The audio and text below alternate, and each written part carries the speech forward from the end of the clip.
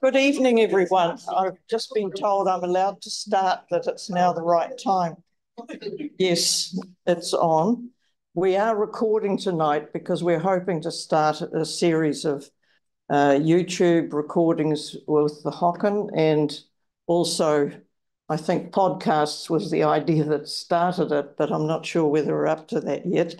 But I hope you enjoy this evening. But it's my great pleasure to introduce Dr. Emily Duncan to you. And to you. This is my clicker. Emily has contributed majorly in the last year and a half to our work as our award winner for 2023. And she was our third award winner, and I think we have had a lot of benefit from and a lot of interest from the work she's done. And it makes me think, I was trying to think today that there was a statement about, at the last play reading, about Foucault and how the ideas developed from that, but a lot of you didn't stay for the questions and answers, and it was really interesting. But I also thought Shakespeare had something to say about this. As you like it, all the world's a stage, and men and women merely players. And I think you'll see from what Emily has to tell us that this is very relevant, that we all play parts, and that's the essence of what the play reading's been about. And today we're pleased to hear about the other treasures that you discovered that we haven't heard about, and this is the value of archives to show us aspects of the past and possibly give us indications towards the future, because things seem to turn around in a 30-year cycle. So maybe in 30 years you have another turn at this sort of thing, but I won't be there to see it. So all the best with the future, but we're looking forward to what you've got to tell us today. Thank you very much. Yeah. Kia ora koutou. Thank you very much for that introduction, and thank you for the opportunity to be able to speak to you this evening. Not just about this project, but also I'll be talking a bit about my work as a playwright / dramaturg. So hopefully it will demystify some of that process. I realised while Louise was doing the introduction that I hadn't included in my talk anything about this particular slide, which was chosen quite purposely. So that's a little research failure on my front. Does anyone want to hazard to guess what this slide might be from?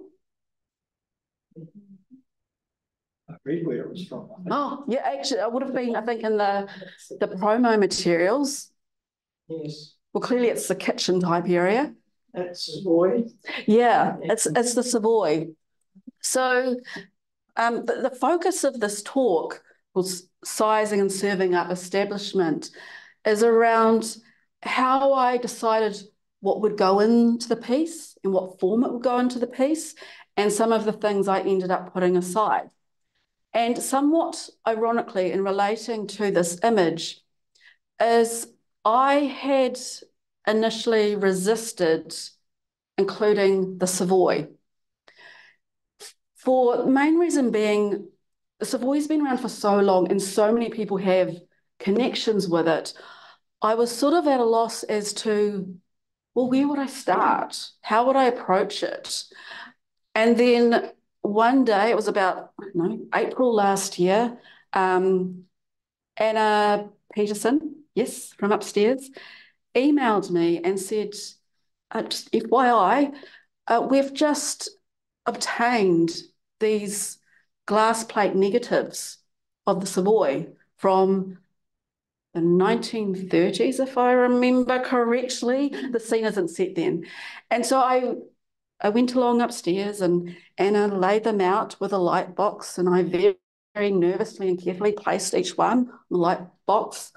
And I was really struck by there being so many images that captured behind the scenes work of people working in the kitchens, because that's not ordinarily what you is recorded of any sort of dining establishment. The slide wasn't used in the establishment slides, but so that's one of the reasons it's here. So yeah, that's some of the kitchen. Okay, so as I said, I'm going to talk about some of my approach to the project. I approach this very much equal parts with my playwright hat on and my dramaturg hat on. Is anyone familiar with the term dramaturg? I want to guess what it means. Yes. Be brave, please. Yeah. I know what Alistair McDonald used to do in the Globe, so that's my experience of it. Yes, and he seemed to assess what was developing. I don't know what sort of advice he gave. He wasn't the person to prompt people, but yeah, that's about all I know about it. Yeah, that's one way of working. Anyone else? Martin, you've worked with a dramaturg. A dramaturg is a script advisor, screenplay advisor, dramatic consultant. Yeah, so there are different ways of approaching it. There's a more, and a dramaturg can do both, and they should sort of have skill sets in both areas. Work more like Alistair, where it's a more, I would say, literary focus, and he would write quite comprehensive program notes on the various productions, which has created a wonderful record of all these Fortune productions over the years. Someone please write that history. And then you have, was that a knowing laugh? Is it happening? Then you have dramaturgs who probably work more like myself, where I work alongside the playwright in a more hands-on way with the production or with the playwright as part of the development process. And I ended up doing my PhD with a focus on dramaturgy because it's something I'd wanted to do since I first heard about it, what a dramaturg was in 1999. I thought, that's what I want to do when I grow up. But there isn't any way to really qualify as a dramaturg in New Zealand.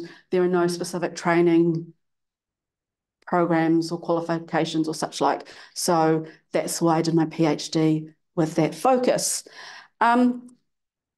We actually all perform acts of dramaturgy, if you believe it or not, because at its simplest forms, dramaturgy is the action through which meaning is created by the recognition and arrangement of patterns. When you're putting together any story with a dramaturgical lens on, you are looking at the patterns that help convey the story. So a very obvious pattern for establishment, and I put this in my application, is that it would be a series of monologues. So that lays out a pattern that the audience can follow. Yes, it developed into some being duologues, but that was the overall pattern. Part of the pattern was that it was going to span over the 20th century. Then when I got down to doing the research and writing, a pattern decision I had to make was, how am I going to order the different monologues? Do I do it chronologically or do I do it some other way? And I know I talked about this after the first read through, so some people might know this. Is there anyone else who came to one of the readings might want to guess? It's subtle why they were organised the way they were.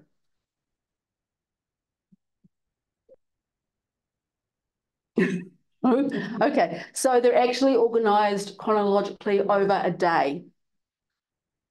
Yeah, so they start in the morning and go into the early hours of the next day outside Big Daddy's and the Oxkin. Another focus of my PhD, which was I was researching and writing about a site in the Maniatoto, and I'm going to talk about approaches to site in a moment. That was a tuberculosis sanatorium and a borstal, and is now a privately owned and run Christian community. And under definition by sociologist Irving Goffman, these would all qualify as total institutions and also sites that could be deemed Heterotopia by Michelle Foucault. I'll get on to that in a minute, and you don't have to worry too much about it. But it's also an approach for writing historical fiction. This is what I want to be present. Jerome de Groot, who is at the University of Manchester, and he writes about contemporary consumption of historical fiction. He invites people to think of novels or films or plays or games or TV series not as poor versions of history, not within a binary wherein they are at the margins of centrifugal historical culture, nor as parasites on proper historical knowledge and practice, but as establishing modes of historical awareness, engagement, narrativization, and comprehension.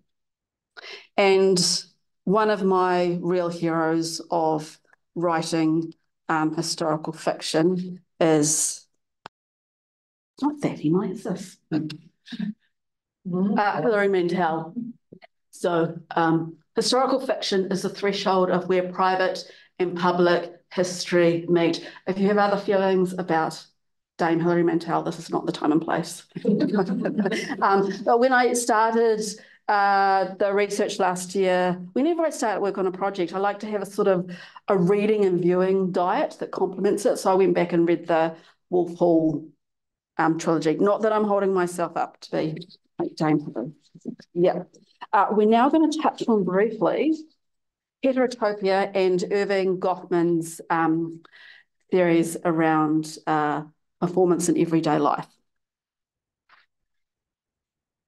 Okay, so heterotopia, something like counter sites, a kind of enacted utopia in which real sites, all the other real sites that can be found within the culture, are simultaneously represented, contested, and inverted. Places of this kind are outside all places, even though it may be possible to indicate their location in reality. Before your heads spin, what do you need to know?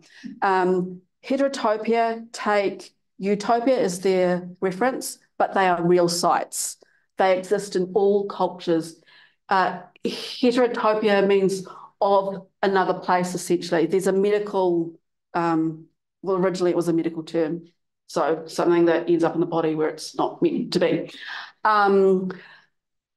There are various principles that go with it, such as how people arrange their different roles within the heterotopia, a process of exiting and entering. This is where a restaurant is a good example of heterotopia, because unlike your kitchen at home, you can't just walk in there and open up the fridge and help yourself. If you're being served at a table and you feel like a glass of juice, you can't just walk into the kitchen and help yourself. It's a performative site as well. Irving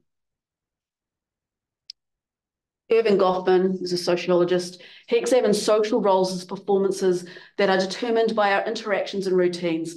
Individuals have many motives for trying to control the impression they perceive of the situation. Performances are influenced by situations and circumstances, including those in public dining settings, and can be read and written as such. Goffman used the metaphor of theatre a lot in his work and wrote about people having roles.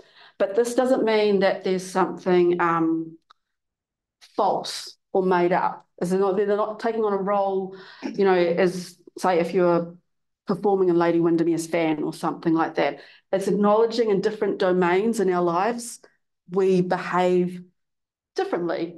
So, for example, while I'm standing here, I am Emily Duncan, PhD, doing a presentation. When I go home and my partner who does all the cooking serves me dinner, I am Emily who needs to be fed. It's quite a different thing. My PhD has no currency in that situation, okay? One of the things we look at with Goffman's total institutions, in a total institution who he terms the inmates, so the patients at a tuberculosis sanatorium, they have limited autonomy over how they control the different parts of their days. It's like when you're in hospital, you get served your lunch at a certain time, someone takes your blood at a certain time, you sit in that bed with that robe on. And we sort of what's the word? You know, we work together to take on these sort of status shifts that might seem a bit weird elsewhere, but in that setting, it's normal. If you are more interested in this, Ian Hacking, who was lectured in philosophy at the University of Toronto, he died last year, but he has written an article that's published in 2015, which places Foucault and Goffman side by side, although on top of each other. It says it is complementary and that Foucault is like top-down institutions, power structures, whereas Goffman is more concerned with social interactions. Okay, that's enough theory for now. Oh, and putting this all together, all my PhD baggage and thinking about restaurants, I thought, hey, this is a good bag of tricks for creating some drama. Okay, now I'm going to get on to some of the literal sort of slicing and serving up and what I decided to put in there and not. This here, can you see this? Read it. Okay, so it's the lady. I tried to be all fancy with the slides. Lady's brass band. Yes, but sometimes when you're fancy, it doesn't make it clear. But yeah. Okay, so I was looking at the anniversary dinner was at the Monticello Hall. However, I was looking at this ladies' brass band group in relation to the Vedic. Somehow I come across that they would regularly or semi-regularly meet there. And to balance things out, I wanted a group of women dining together.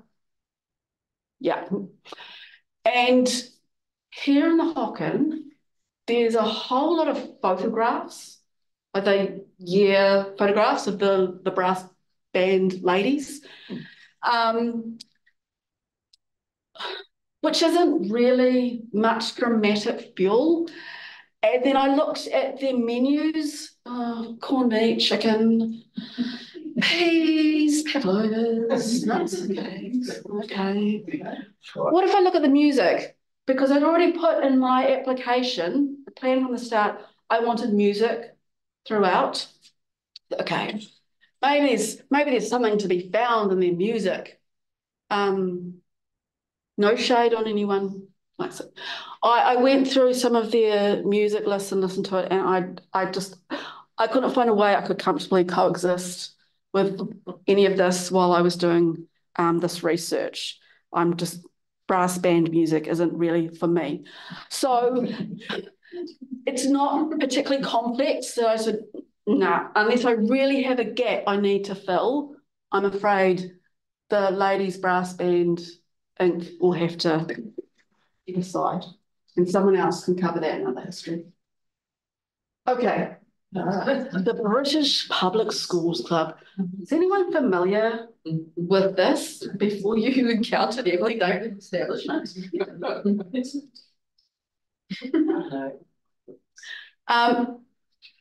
but I looked it up. Oh, okay. What did you find? I thought it was. I mean, I just thought that was such what do you call it? An anachronism. Yeah, in New Zealand, it was really bizarre. It was interesting. That was interesting, though. I was talking to Louise and Claire beforehand about a school I attended. So I attended a private school for a while, which is our equivalent public school. And whenever you come to writing about whatever, especially in writing drama, you have to be conscious of what your attitude is to a character or a group and what you're doing with it. And I didn't love my time at my private school, for 5 years. And so when I first came across this group, I went, and it was, I came across somewhere that the National Library, I think, had a copy of their coronation dinner menu. And last year was the coronation of Charles III. Okay, maybe there's something here, some sort of parallel. And I emailed Katherine Milburn here and said, by any chance, is there a copy of this, the coronation dinner menu? And she said, nope. And it was the minutes, which Anna has hauled out twice now to put on display. And it's a great big ledger with marbled end papers, and it's all cursive writing and fountain pen. And whoever compiled these minutes was very particular and put in there all their menus with sellotape, which makes Anna's toes curl, but they're all in there nevertheless, from their various annual dinners. And when I got up to 1953, it had the coronation dinner. So I was like, yes. And it's also full of the language and how they might have spoken and their attitudes.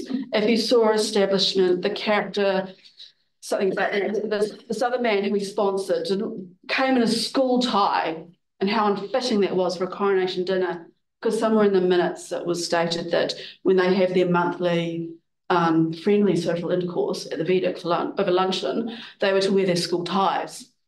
So you get little bits like that can build in to the bigger picture.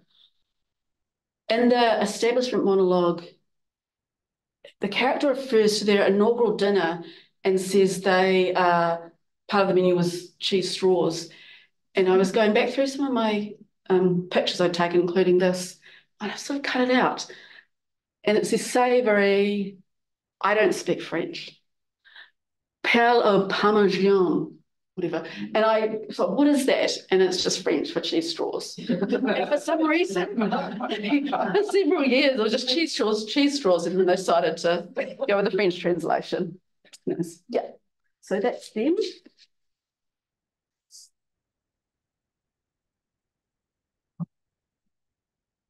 Okay.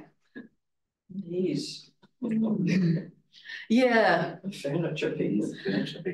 Yeah. So this relates to the Glasgow restaurant monologue, which was the second to last. And for those of you who haven't heard about this before, am I too far away from the microphone? Okay. I told you I'd wander. This became my Moby Dick, in a way. I've never read Moby Dick, by the way, because I couldn't locate for myself clearly where actually was the Glasgow restaurant. There was a time in the late 19th century where there was operating the Glasgow restaurant, the Glasgow Pie House, and the Glasgow Hotel. And they were different establishments. So there was a bit of confusion, and Dave Murray had said that it was there, it was a Murray Place. Oh, yeah, okay, but I need to see it. And I was sort of going through pictures, and so many of the photographic evidence of that period is of, can you guess what part of town? Yeah, the Exchange. There's so many photos of that, but so little showing the skyline, this area. It's really frustrating. And then I was in here one day, and one of the librarians, I can't remember his name, sorry, he said, you could try looking at fire plan maps, which I was not familiar with, and you pull them out. I cut it off. I have. Just up there on that fire plan map. It's all in my notes. It's in my annotated version of the script that's in the Hocken. I could see the Glasgow. But around the corner here, which I have kept in, were these Turkish baths, which I wasn't really familiar with. I don't know a great deal about Turkish bath culture. I understand that Bath Street is called Bath Street because there were baths there. Someone shared a photo on one of the Dunedin Reminiscence Facebook pages the other day of the Turkish baths in Bath Street. And why I was interested in this is while the monologue is focused on the Glasgow and whoever will be telling the stories there, I was trying to form a picture of who would be these people living at the Glasgow. So there were a number of long-term residents. It wasn't just a short-term hotel type situation. And I guess it's how people would have lived back in them days, because people didn't really flat or to live on their own and such. So there was a really interesting mix of people who lived there, who I actually learned most about searching through inquests, just for that sort of monologue. I had also been thinking about, well, what sort of jobs might someone do? You could be living at the Glasgow. I kept coming across different advertisements for knees in the old Otago Witness editions and such like, which I was a little bit fond of, not just because it's a Dunedin thing. We've got a couple of knees things at home. But neither of those things specifically made it in there. I explained to playwrights who I'm dramaturging for that all this other research you do, it's like the iceberg under the water that holds it up. Even though it might not end up in the thing, it's important to the story world. And this is not very original. I mean, there's a lot of really pathetic, dated, misogynistic. The top one says, really, my dear, every time I look at that new hat of yours, I can't help laughing. Can't you? Then I'll put it on when the bill arrives. Mother, I want £5. Ask Daddy for it. Ask yourself, dear. You are soon to be married and must have practice. Well, Daphne, and what are you going to do when you grow up? Oh, diet, I suppose. Reproduced by permission of London Punch. And then there's an advertisement for Beecham's pills, which as far as I can tell is, I don't know, 5 types of laxative all jammed together or something. This is part of what I worked through when I was forming the Rio Grande monologue, which has a woman, who was a real woman, Ella Garrett, who had her own millinery business. And how I sort of tracked her life is, or her business life, is I went through Stone's directories. So, okay, how long was she here? Where did she live? They're great for cross-referencing like that if you want maybe searching for someone of a particular occupation. Yeah, I wanted a woman in the 1930s who could feasibly have her own business. What would that be?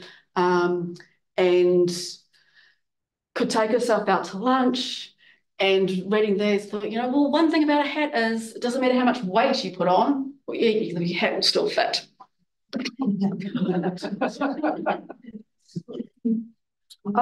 So the telethon was referred to in the Carnarvon Station piece. He talks about the telethon being on that night, and that's why I couldn't have a friend to come with a family dinner to Carnarvon Station, because they'd all want to be watching it. I kept in the telethon reference, but what I found, and I don't remember this from my childhood, just quite how dark the focus of the different telethons were, for like around family violence and such like, which of course were the causes, but it just didn't fit in with the tone of the piece. And you think about the truth of a character, you know, how would an 8-year-old boy view the telethon? And this is sort of my final point, and then we can open it up for questions, discussion, what have you. This was a really pragmatic decision. I needed some music to close out the piece, and I had originally thought, also the final piece, if you haven't seen it, was the Big Daddies scene. I thought Bruce Springsteen's Hungry Heart could work. It's a pop song that lots of people know. It's kind of on the theme, and I had put in my budget $100 for music licensing, give or take. My producer applied for the rights for Hungry Heart for a reading, which was free to attend, for 30 seconds of music, And they said, that'll be $500, thanks. So yeah, he's not quite the working class hero you might have thought. So that went. And then actually it was in one of the workshop weekends where I started to work with a couple of the actors and the director, and Barbara Power, who originally played the role, talking about the character and thinking, what would this teenage girl in that period, what music would she like? So I think she'd really like Blondie. Much Blondie track. But Atomic would be really good. Went back to H-J, my producer, and said, can you find out if we can get Atomic? She said, yes, that's $100. Oh, that's kind of the whole budget for one piece of music. And so I had another really long, hard think about, okay, I want something with the same energy and tone as Atomic. What if there was something Dunedin sound, even better if it was a girl band?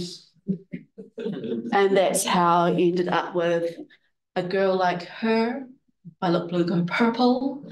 The original pressing of the record, the vinyl, is here at the Hocken. We didn't use that. Lovely Leslie, who I know talked to the group, and they actually gifted us the use of it, the reading, so that was really great. And we got to have that bit of Dunedin, that last bit. Yes. So that's sort of everything I was going to talk about in a formalish way. Would anyone like to ask anything about establishment itself, what I haven't talked about? Go back over anything here? Yes. I have a question about one of your first slides.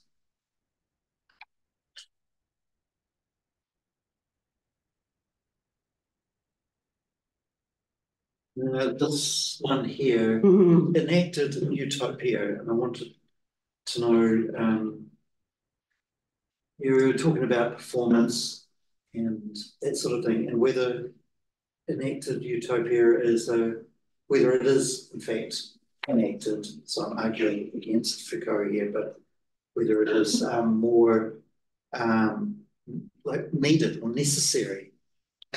Yes, because, and this is where the concept of heterotopia gets controversial, because people can think, well, what can't it be applied to, really, if it's a site? And what's key to it is not the site, not just say it's this room, it's the processes that are happening in the room at any particular time and place. So there has to be some sort of an action for it to qualify as heterotopia. And this is where it plays into Goffman as well. Yeah, people taking on various roles within the site. Yeah. Because, you know, these restaurants and the cafes, as marvellous as they are, and, you know, how they create this sort of alternative reality that we want to go to, we want to visit them because of that. But they wouldn't be there unless there's a need for it. They wouldn't open in the morning if no one was going to turn up. Yeah, but then you could say there wouldn't be a tuberculosis sanatorium if there wasn't a need for it. So that's not a qualifier necessary for a heterotopic site. Or that, people who wait or serve in restaurants and cafes behave in a particular way, because that's kind of, it's not just because it's expected of them, it's the way that it's a way to promote the business and have people walk in the door. Yeah. That's why it's all part of it. Great. You're actually onto it. Yes. Well done. Someone else. Not a question. But my mother was in both as a patient and a nurse in the Waipiata sanatorium. How long was she there for? 5 years. not long as a patient, but longer as a nurse, perhaps between 5 and 10 years. So my understanding is, I don't know if this is your mother's situation, when patients were deemed well enough, they could then take on nursing duties. Yeah. And sort of move from the ward into these sort of huts. But yeah, so myself, you know, born in the late 70s, the idea that you would be sent away to an institution indefinitely, not because you'd done anything bad, it wasn't a prison sentence, but you can't leave and you don't know how long that sentence is going to be. So Caroline's mother's sister was at this sanatorium too. She was there for at least 12 years, I think. Wow. And there's a couple of photos we just donated a few months ago to the... Oh, really? Yeah. Okay. Can you put it into context a wee bit? Because that's a play you've written. Yeah. Play reading, because people may not be aware of that play. Oh, no, yeah. No. It's not a great play. No, it's not. But, okay, so I looked at it as these 3 institutions. This is from a theoretical standpoint. They all qualify as total institutions, as God will call them, but also heterotopia. And so my thesis was around how you use Foucault's concept of heterotopia for writing historical dramatic fictions about sites. And this was the site. Because when I initially came to the project, I thought, how can a site or setting be a character as opposed to a character? Usually a protagonist in the story, main character. But then, okay, with this approach, how can everything sort of revolve around this particular site? And over decades, it's going to change who the characters are at that site and what the site is used for. Yes, it's got parallels that they are all total institutions, but they're different types of total institutions. And also because the landscape is so distinctive as well.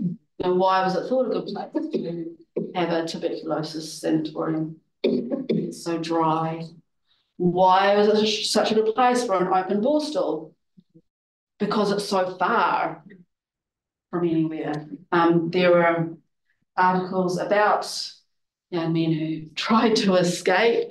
There was one, the boys got all the way to the Manapurn Dam, and just by the time the tracking dogs found them, they had to take us back, feed us. So it was kind of, it was quite cruel that way. And think about Waikeria being in the news recently. A lot of the young men who were sent to Waipiata were sent from Waikeria. They had no whānau family connections here. Their family had no way of visiting them.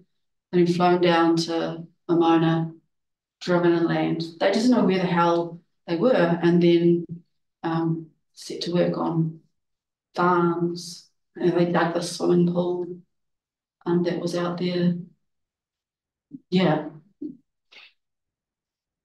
So it's a total environment in a way, isn't it? Yeah. Some built environment, but there's also the whole natural environment that's set in. And then you populate that with people for particular reasons. Yeah. And well, we might think, you know, here in 2024, Maniatoto, you know, rail trail, beautiful, stunning landscape, grand symphony, paintings. There was one quote from a patient that I put directly into the play, which said, if I have to look at those hills anymore, I will scream. Because that's all she saw day after day after day. You know, if there's a bit of snow, it might be exciting, but that's about it. And then just also the very different ways of how institutions used to be run, approaches to medicine. So nowadays, well, let's get you up and walking, stay in bed. I don't want you here. Lots of milk in their diets. They have a lot of your lactose intolerance doesn't exist yet. So it's milk. They have one of the very first pirate radio stations at the TV sanatorium. And now if we were sent to the Manitoto, we could probably still go on our phones if we wanted to. So you're talking about it as the TV? I talked about all three. All three? Yeah. So like Christian. I included a bit of that as well, yeah. I sort of used that as the framing one. I didn't go into that a great deal. We Partly went because- it, yeah. and they were very good. They took us, this Yeah. must have been about 10 years ago now. Yeah. But they took us around and showed us because of the link to Aaron's Yeah. mother and yeah. And we So you then, compared the three. Yeah. did they show you, because when I last went there and someone very kindly showed us around some of the isolation cells where the boys put if they misbehaved and still had the graffiti and their names on the wall. It just seems like, yeah. Yeah. Yes. Yeah, I just want to get back. Oh yeah, get back to it. establishment. Yeah. Did you consider putting Cherry Court into the establishment? No, I don't think I'm familiar with Cherry Court. Oh, you're probably not old enough. I'm not old enough for most of them. Down Street. It's now Buddhistics. Yes. And the motels at the back have been separated from it. It's a big complex with cherry blossom. And the cherry trees blossom and trees so were on. all on the inside. This is the old Church of Christ building, with the turret, the tower, on the corner of where the 24-hour dairy. Park Street. Yeah, that's right. Okay. Opposite there on that corner. Yeah. I mean, another thing sort of got sliced in and out. I've talked about this before. So there's a monologue with the 3 coffee shops. Yes. Stewart's, Little Hut, and Hobnob. And I had put Stewart's, I think Little Hut in my application. And I thought, I've got to have cheese rolls. Yes. But it wasn't enough. Like, well, I don't have the sugar, I'm listening to something else. And so I set that aside. Maybe I just can't do it. Everyone knows cheese rolls. Can't live up to my nana's cheese rolls anyway. And Louise, you sent an email one day and you just mentioned Hobnob in it. It was when the Boots research person was here from Nottingham. Yeah. And then thinking about patterns, wait up, I've got 3 downstairs coffee shops that that operated at the same time. And that in itself presents a certain culture, as the piece did, set in the late 1960s, and the girl in it, sort of a Mary Quant model wannabe, but she's too straight-laced and awkward.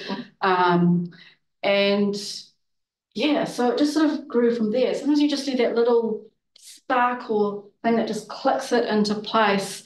And I did an interview with ODT that was published last year, and just by chance, someone who's known me since I was really young, there was no mention of Hobnob in the interview. He emailed me, say 7 o'clock that morning, somebody just read the paper. He said, oh, this looks great.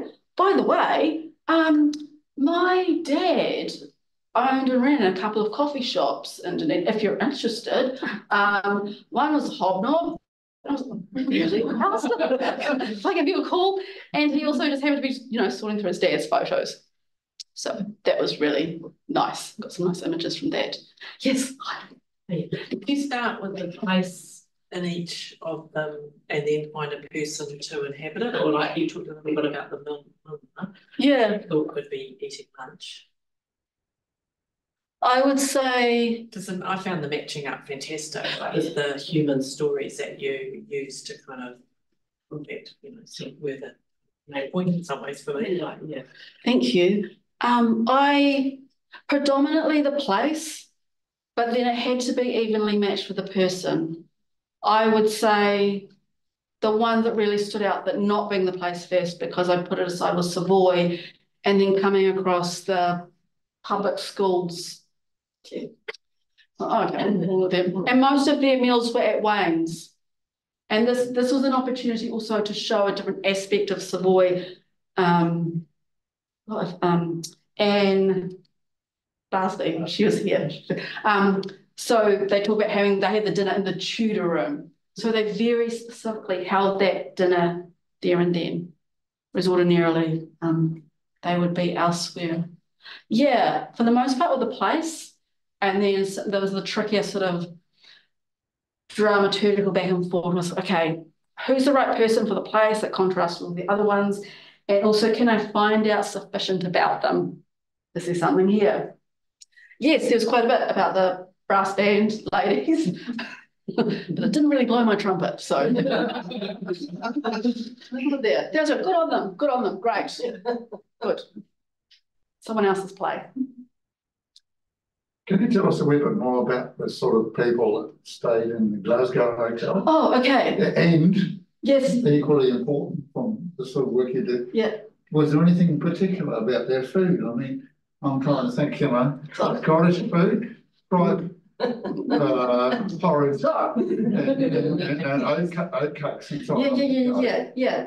Well, on the food, I'll just quickly divert back to Vedic, which I set in 1944, because I had come across, I would go through papers past quite a bit, sort of advertisements would come up and such like, and they would often give me a lead for something I could dig for further here.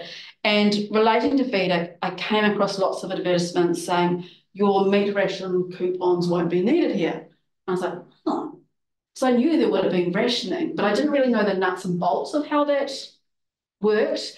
And so I did some digging around that, learned that meat rationing wasn't brought in until later. The ration amount was still more than the recommended healthy amount you need to have in 2024. But the way they got around it is most of the meat rationing were applied to, say, roasted joints and such like, but rabbit wasn't, meat rationing didn't apply to that. And I know we don't really serve rabbits now. I think you can sometimes in little niche places. I thought, so how did it come to be that, you know, rabbit isn't just commonly served anymore? Now I'm really scratching my memory. I think it was the late 60s. There was a law brought in because there's really enough rabbits. People farming more rabbits. So that couldn't really be a commercial thing anymore. So that was that. So that became a real focus of that piece. With the Glasgow, so I was actually able to find out quite a lot from the food that was served there, because the advertisements will sort of include menus, and the actor at the start who plays the night watchman, which was a real job they had there, and an advertisement for a night watchman role. He recites this poem at the start that was in a lot of ads for the Glasgow about how people would behave, and it was essentially a dry house. And I had this character as a Scottish character played by Phil Grieve, who I think did a very good Scottish accent. But I took another kind of approach with the food, because I mentioned earlier that when I was trying to find out more information about the Glasgow, what came up a lot were inquests. And it struck me, this group of people, in contrast to many of the other establishments, they wouldn't choose to dine together. But like a sanatorium, it was those circumstances beyond their control that has brought them together. And they're also, I'm generalising here, not people that there's big great many sort of public records about them. They're not in the public schoolboys, you know, minutes. Some of them did come across like sort of remittance men, but yeah, their lives are just sort of sad, but I don't think too sad. I'd also come across quite a few pieces about how the Burns Club, and I think they should do this again because when people excited, used to do these Halloween evenings with like proper guising and carving of neeps, and I learned about the furak, which I had come across before. Anyone know about furak? No. So it's a Halloween dish, Scotland, which it's like a lot of cream and oats, sort of a pudding thing. And there would be 4 different trinkets in there. And so there was a ring, thimble, a button, and a coin. And they're all sort of in it. And the idea is that you scoop into the furak with your spoon, and whichever trinket you fish out, that's meant to sort of foretell your, your future for the coming year. So if you get the ring, you're going to be married. Coin, good fortune. I can't remember one button. But they are all sort of good things. And then there are I had quite a few inquest notes, but I could line them up with these various characters, and it was a way into telling their stories. Thought, here's an aspect of the Burns Club celebrations that doesn't, as far as I'm aware, doesn't exist anymore. But it was also a way of introducing these characters that wasn't just, gee, their lives were sad and tragic, but also, referring back to their immigrant past, their parents' immigrant past, and they're part of it. Yeah. Anyone else? Last question. Did you come across some Cowell's coffee shop? Because that was around the 70s on 17th Street. In fact, it survived up to the mid-80s. Because you were The Pavlova. I think it's like Pavlova. Hanover Street. Cowell's, it's in Cowell's and St Andrews. Yeah. Yeah, it's across the road from Penrose. And it was an old hotel building. Yeah. And it was demolished in the late 80s. They do hot yoga now. And funny enough, when they rebuilt the new building, they did actually include a tiny wee segment on the street level for a small coffee shop or whatever. So very selfless have operated there. Now, Cowell's was much bigger. Yes. Much bigger. They were, well, when I was a teenager, we went there for hot chocolate and their chocolate cake. Which was served with whipped cream. Yes, and I'm sure they did see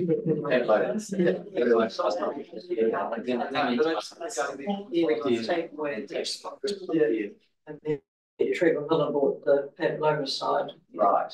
That's how separate. Yeah, no, it's fun. Still going. Yeah. I've actually got the print. I went in there in 1987, that's right, when they were shutting it down. And I went in there just after it closed and met the lady who was closing it all up. And I asked, they still had the print of Fleet Street in London on a rainy day. And she said, oh, it's my son's got it in his bedroom. Oh. Did you want it? And I said, so we arranged, I went back the next day and I bought it from her. I still got it. It's very cool. And I also bought one of the little tables. They had these little wooden round tables and 2 of the chairs. I've still got those too. Yeah, so there we are. I just wanted to come across at all. Yeah. But that reminded me a bit, I'll share one last anecdote with you. I didn't know which one to include, but I decided early on I really wanted to include a Chinese restaurant. And Dave Murray suggested several. And one of the reasons I settled on August Moon was the geographical spread. So many of the ones they had were like around the Octagon or Exchange area. Well, that one's a bit north. I was able to interview the daughter of the owners who spent most of her childhood living above there. The grandparents lived there as well. And then she owned with her husband well before they sold it on. She explained that the original carved panels from Hong Kong that her father had brought over were still in there, so it's now the friendly Khmer. So you just go in there and ask if you can take a photo. And I went in there one day and sort of tried to explain what I was doing and would she mind if I just want photos of the panels, nothing else. I would credit her. She'd be invited along. And I think she just misunderstood that I was trying to claim that she didn't own the panels and that they should be handed. I said, no, I'm not trying to take your panels, photos. And then my images aren't great because I am quite short and they're very high up on the wall, but I got them. Thank you. But yeah, if you go in there, they are the original panels from the 1970s. Oh, wow. Oh, yeah. Okay, thank you very much.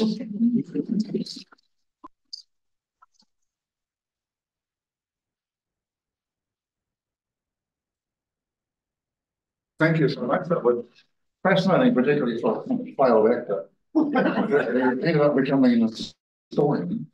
I myself think and also played very badly in the brass band. So I understand. Well, I have this kind of slightly peculiar attitude towards brass bands still. If they're really good, great, from a long time, and we would be great. As low as you could go. But anyway, so I just want to thank you very much for a fascinating talk. Completely different kind of subject. It's a very original research basis, I think, that you're working on. And it was fascinating to hear. I love the way, being a historian myself, that you use so many different sources and somehow or other managed to mix them together, to use a terrible cooking metaphor. But you did that really well, and I just think it's a super project, and may you keep going. And here's a little something that will force you away from reading things that are too theoretical.